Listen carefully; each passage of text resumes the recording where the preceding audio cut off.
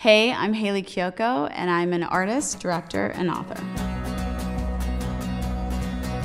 In the queer community, in the LGBTQIA+ community, you're navigating a lot of stress, which creates anxiety, and depression kicks in.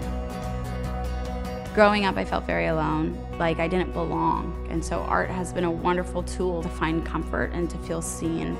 I think there's a lot of shame around not feeling like you're 100%, and I think we all want to present everything is okay, we're doing great, the job is great, life is great. The reality is that's like not the reality. Writing music has been a massive outlet for me to let my fans know like, hey, my reality is that I haven't been okay. The last time I released an album, I went through a lot of depression and mental health issues. And so doing the Panorama tour was really fulfilling for me to get to experience touring, overcoming depression, and being able to be present in the moment and connect with my fans and really get to like take it in.